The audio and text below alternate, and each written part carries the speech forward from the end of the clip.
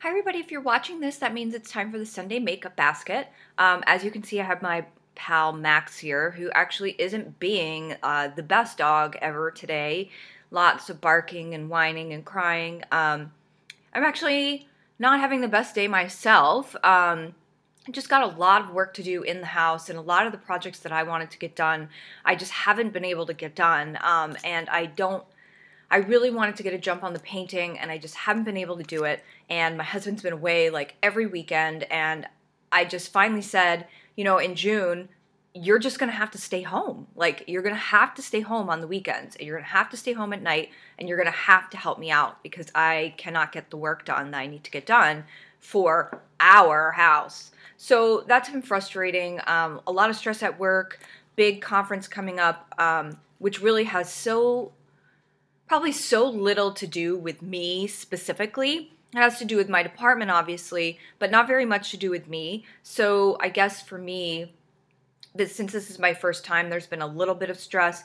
Events are things that I've done in the past. Like, I've run really big events. This is not a big event. There may be 150 to 200 people there, and I think probably the thing that I'm having the most trouble with is that I have to get approval on everything, but that's because it's my first time. I think next year at this time it'll kind of be like old hat, and I'll just be able to go on and do what I do and not have to worry about waiting for approval from this, getting a signature from that. Can we do this? Can we do that? Like, I'll just know. And finally, I was hoping to have my hair done this weekend. I really am hoping to go blonde. So I ended up calling the salon that I went to when I hair modeled to have it done. And the first time I called, I left a message and no one called me back.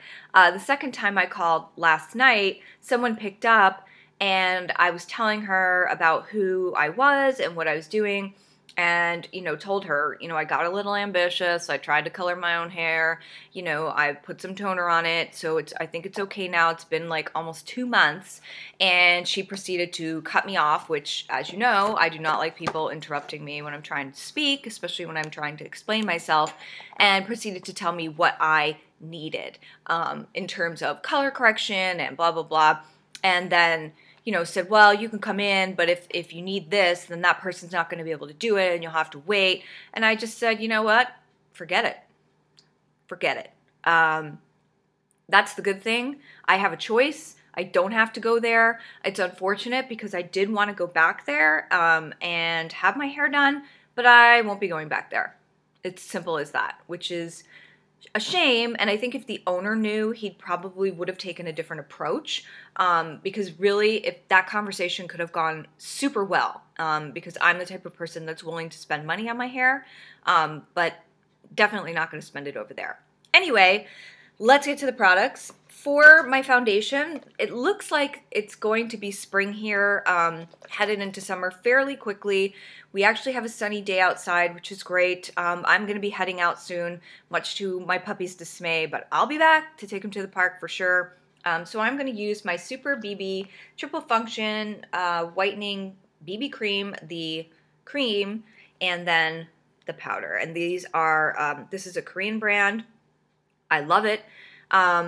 This cream has the traditional kind of gray cast, but what I found with the powder is that the powder is much warmer, and these are by Skin 79. Sorry to tell you that before.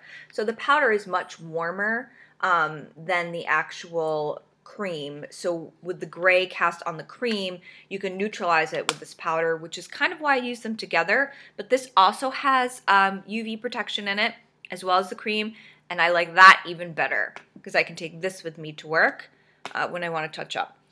For mascara, I'm going to be using Marcelle Xtension Plus Mascara. This is one thing that I really like about Canada, the Marcelle and Annabelle brands, especially when it comes to mascara. Annabelle makes a great one, and I actually am going to be sending a package out to someone. I'm sure she knows who she is, and I asked her if there were any Canadian products that she was looking to have. I'm probably going to send her some Marcelle and Annabelle. That's what I typically do when I send people from the States packages, is I like to include some Canadian products as well, because there are some products that you guys are actually missing out on, and the two brands that immediately come to mind are Marcelle and Annabelle. For my eyeshadow, I'm going very, very neutral because of this conference, and I'm using my CoverGirl eye enhancers in Sombra with Realazadoras. So, you know, I opened this and I used it today. I'm wearing it. Honestly, it's really too light for me normally. However, due to the fact that we are having this conference, this meeting, this event on Wednesday next week, I'll wear it. I'll wear it for the rest of the week.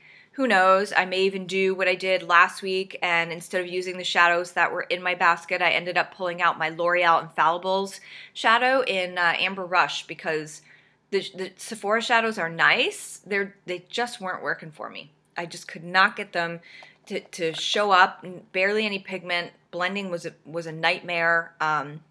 Just didn't work. Gonna try my Dior Nude Tan. This is in 002. I'm just trying to use these up. I don't really want to buy anything unless I use things up.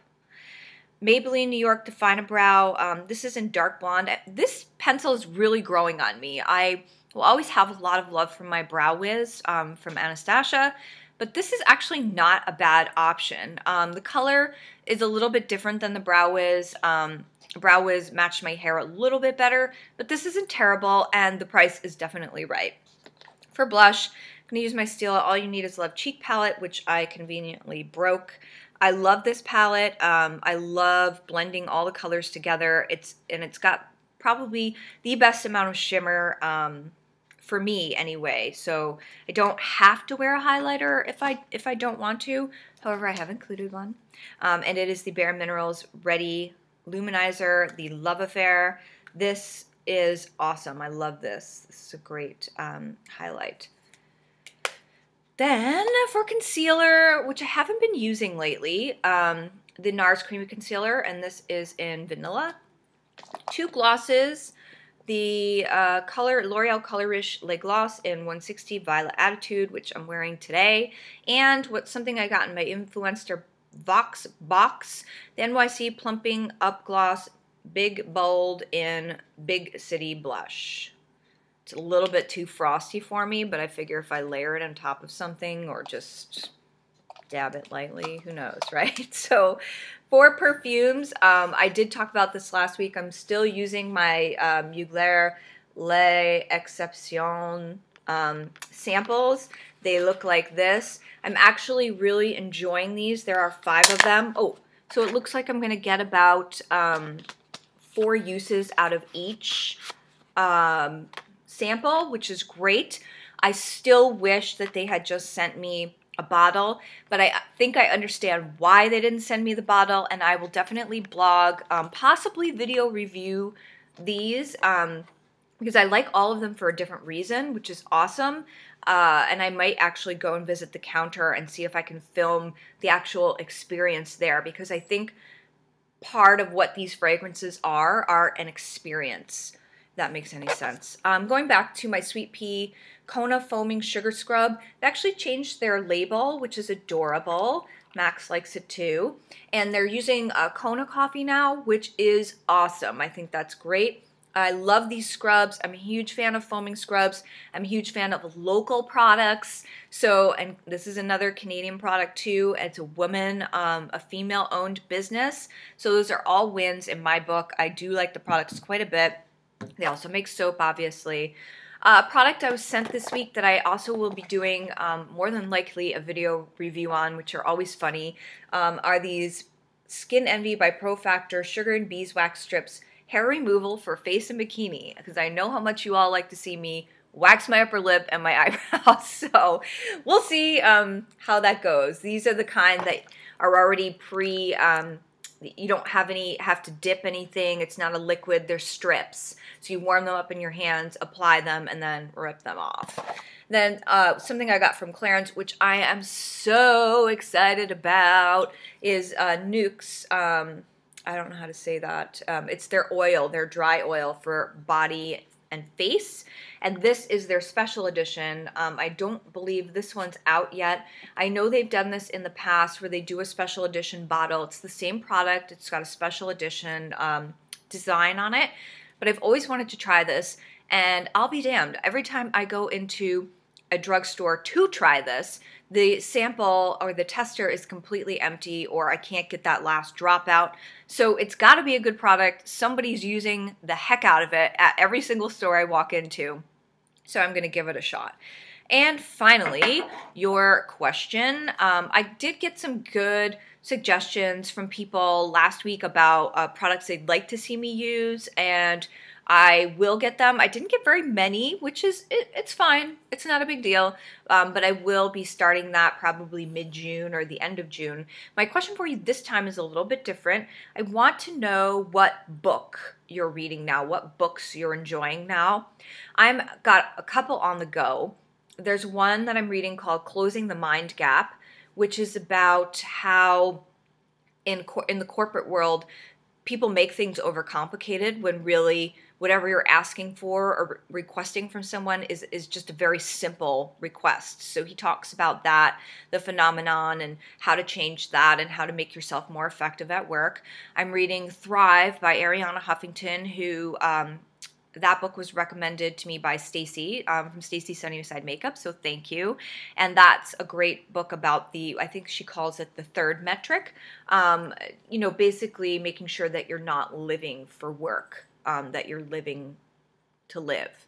And then I've got a book about Kuan Yin, who is a goddess / deity. And I just find her story to be very, very interesting. So I'd love to know what you're reading. And as always, thanks so much for watching and have a great week. Bye.